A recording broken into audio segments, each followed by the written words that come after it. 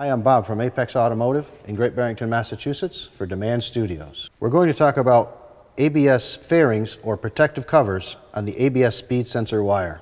This plastic cover on the sensor wire protects it from debris, also protects from any RF or electromagnetic interference, as the speed sensor is a low voltage signal, especially at lower speeds.